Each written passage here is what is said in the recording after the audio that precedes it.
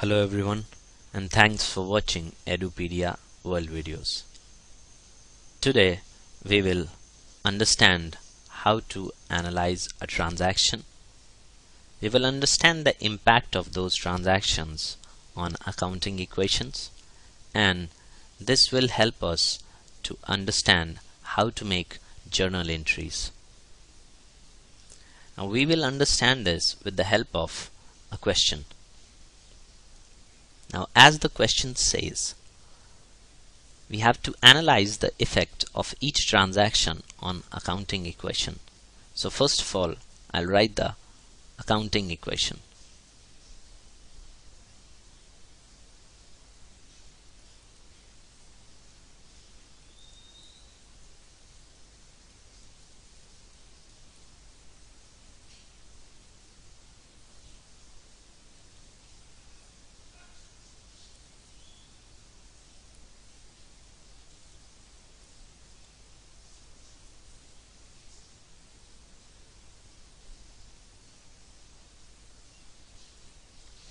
As few of the books also writes this accounting equation as assets is equal to liabilities plus capital.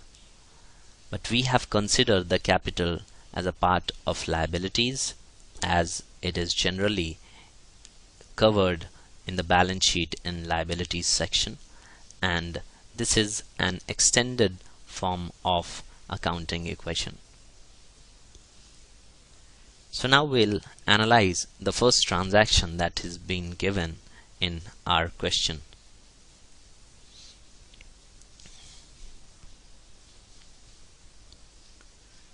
The first transaction says introduce rupees 8 lakhs as cash and rupees 50,000 by stock.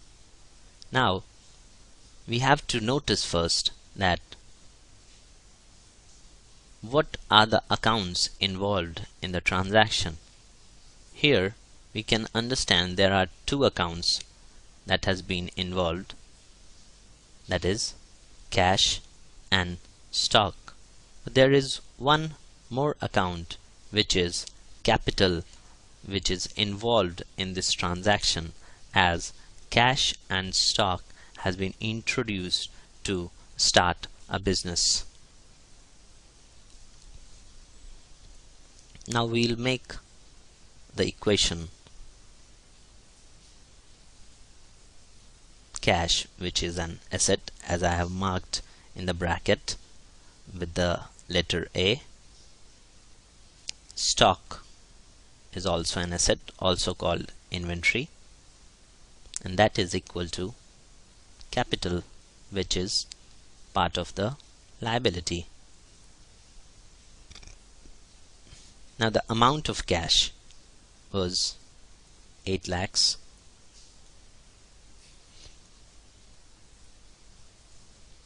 and the stock 50,000.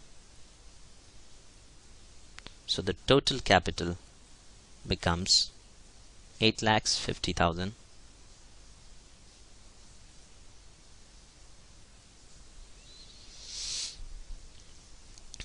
Now we'll come to the next transaction. Next transaction says purchase plant for rupees 3 lakhs by paying rupees 15,000 in cash and balance at a later date.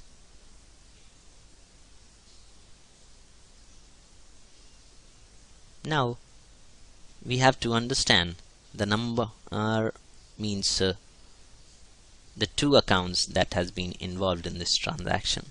The first one is plant itself.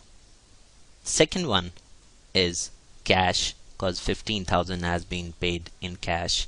And the third thing is credit, which the left amount which has not been paid by the company. So we'll write cash, which is 8 lakhs minus 15,000, which has been paid in order to purchase the plant, so the rest amount is 7,85,000 plus there is no change in stock, so it's 50,000.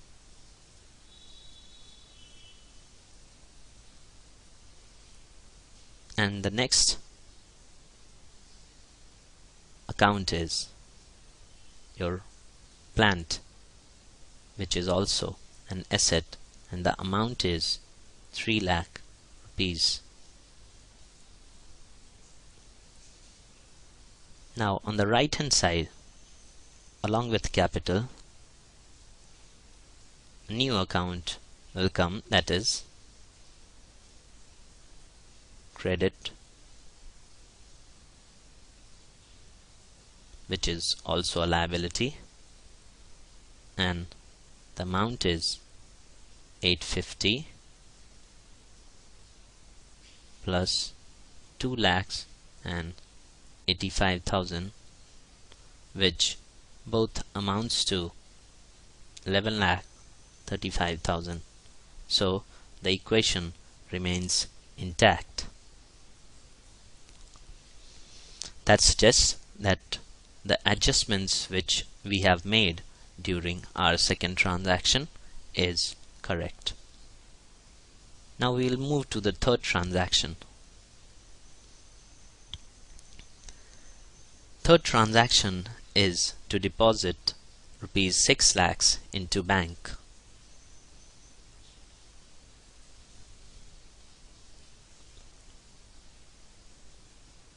Now we'll understand the transactions in same manner as we have done previously. So we'll consider the two accounts that are involved in this transaction. First one is bank itself, and the second one is cash, because the cash has been withdrawn and it has been deposited into bank. So there would be change in the accounts on the left hand side only. There would be no change on the right hand side of the equation. So cash, which was 7,85,000 at the end of the second transaction,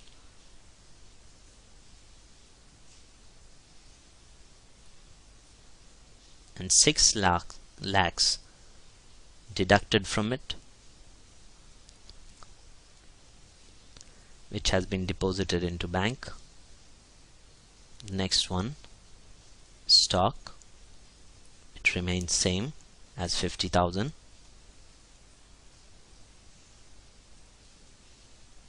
There would be no change in plans also, so it remains same.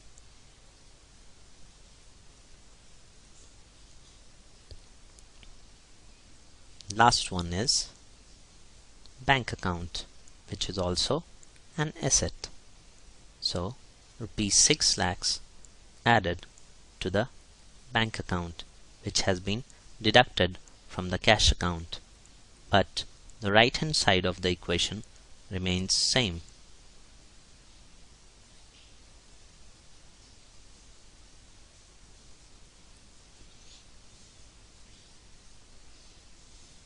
You can also write this credit as creditor.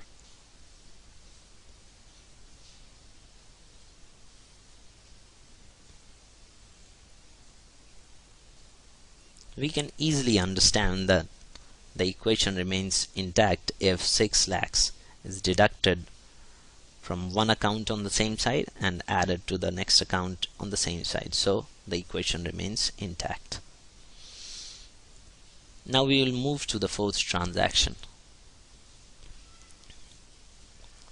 First transaction states purchased office furniture of rupees 1 lakhs and the payment is done by check. Now there are two accounts that are involved in this transaction. The one is furniture account and the next one is bank account, as furniture has been purchased with the use of check. So the amount would be paid by bank. So the cash account remains the same as it was at the end of the third transaction. Stock remains the same, which is 50,000. Plant remains the same, that is 3 lakhs. There would be change in bank account,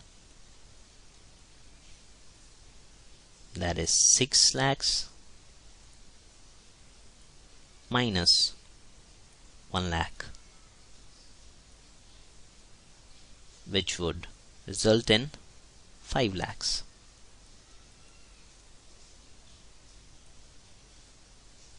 Plus furniture account,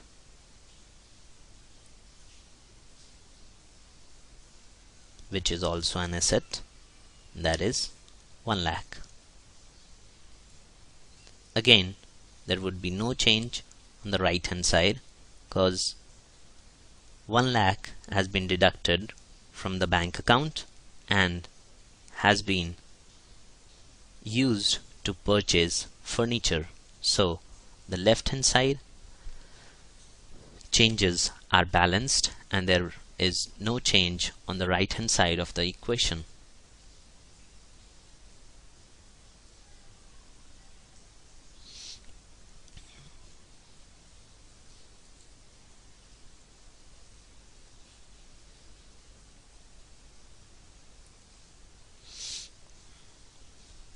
Now we'll analyze the next transaction.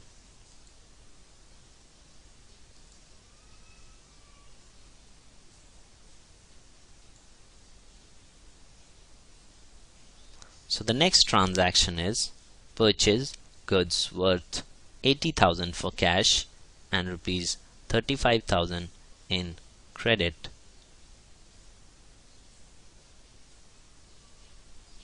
So we'll write this transaction also.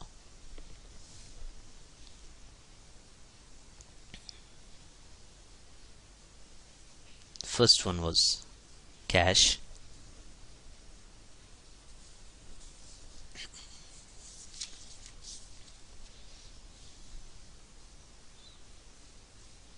which is an asset, stock,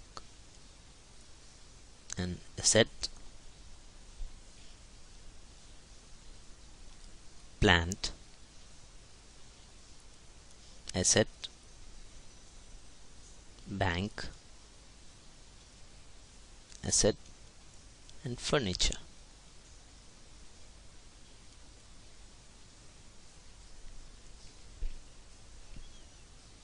The liability side, we have capital plus creditors.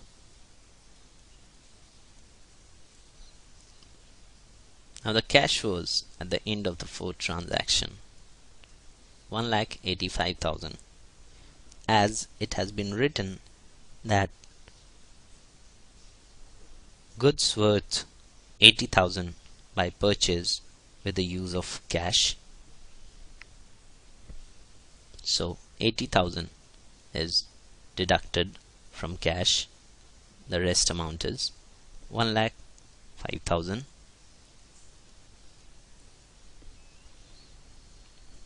And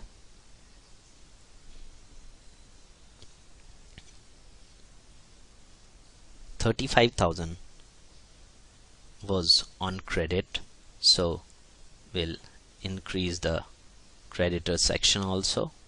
So the capital remains the same.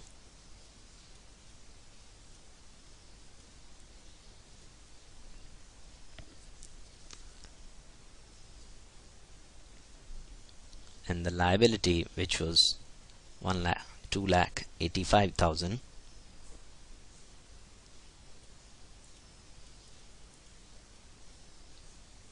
increase by 35,000,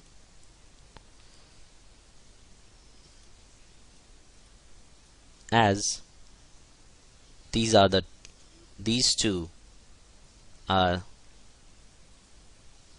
the amount paid for purchase of goods, so that would be added to the stock.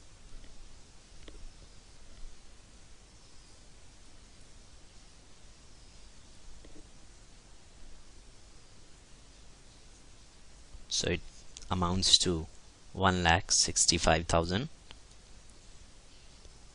The plant remains the same, bank remains the same as at the end of for transaction, and furniture will also be the same. Now we will analyze the sixth transaction, and the total balance, which I haven't written, is 11,70,000 on both the side. You can cross check it.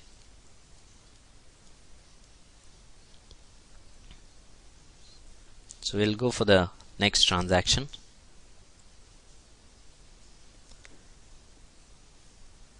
The next transaction states goods amounting rupees 45,000 was sold for rupees 60,000 on cash basis.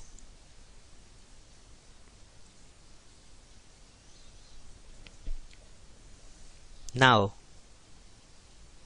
we can understand that there would be change in cash account and stock account, but there would also be change in the capital account, because the profit part would be added to the capital part, which has to be returned to the business owner as business entity concept states.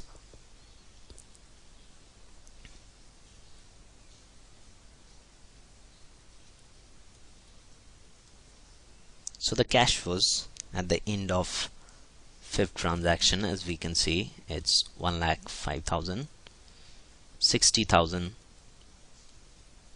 has been raised from sale of goods, so it amounts to 1,65,000. Stock, which was 1,65,000, decreases by 45,000.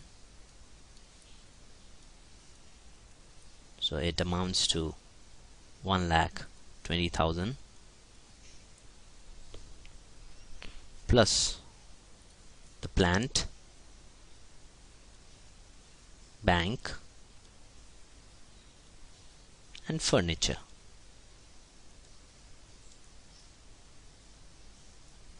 So the plant was 3 lakhs, bank 5 lakhs, and furniture 1 lakh.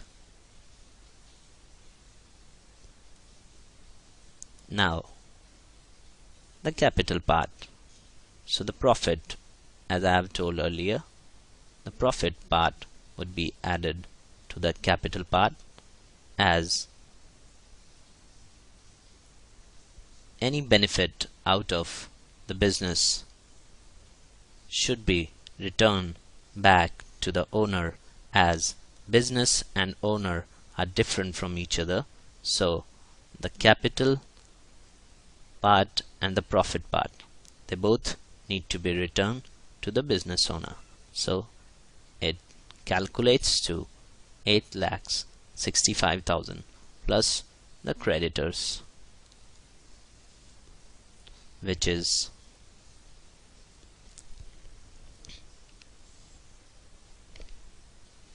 3,20,000, as I can add it, 3,20,000.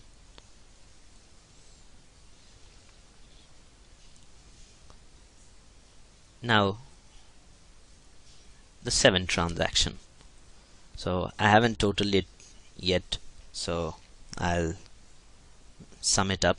That is 11 lakhs and 85,000. on both the side. You can cross check it anytime you want. Okay.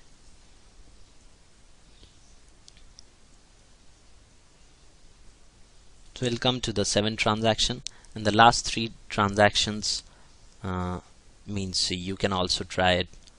So I'll leave up till the 7 transaction, and 3 transactions would be your homework. Means you can try it on, and you can find whether you have learned it or not. So we'll do the 7 transaction, which would be the last transaction of this video. So according to the 7 transaction, it states that goods costing 80,000 was sold for rupees 60,000 on cash basis.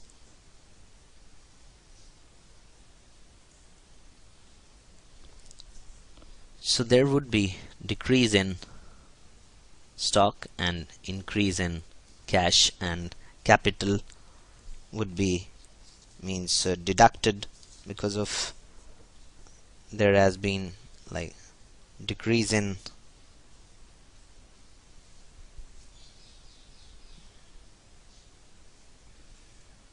there has been loss, I guess. Let me check the slides once again. Okay.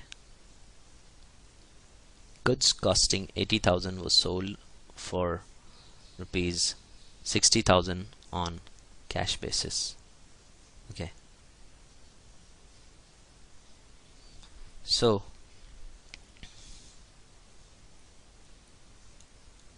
we'll deduct the stock by 80,000.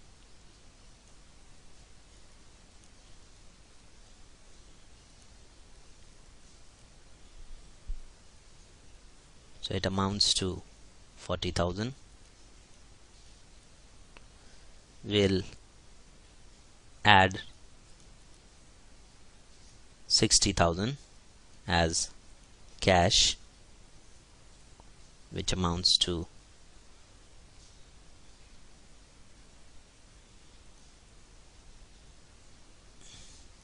2,25,000. The rest, plant, bank and furniture, remains the same. So I'll just write it down.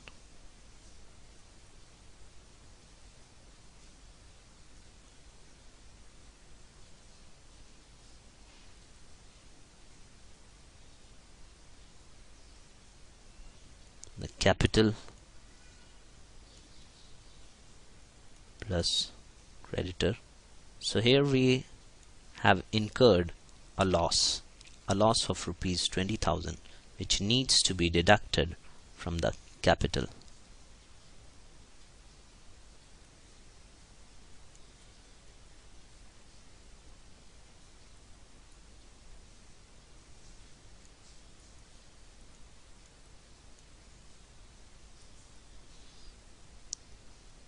And the creditor remains the same.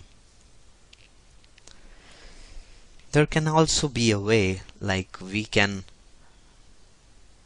put over this 20,000 in debtors account, and we can leave the capital as the same. So if we do it in that manner, we will have the equation as cash plus stock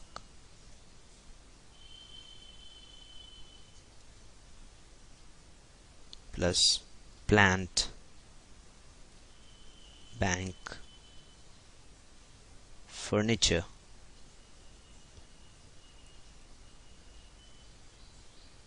and debtors.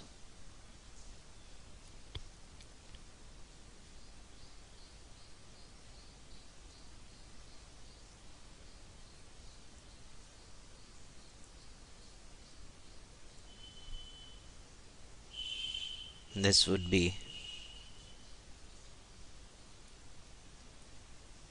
40,000, plan 3 lakhs, bank 5 lakhs, furniture 1 lakh, and debtors 20,000. Capital would remain same in this way if we incorporate debtors, and creditor will also remain the same.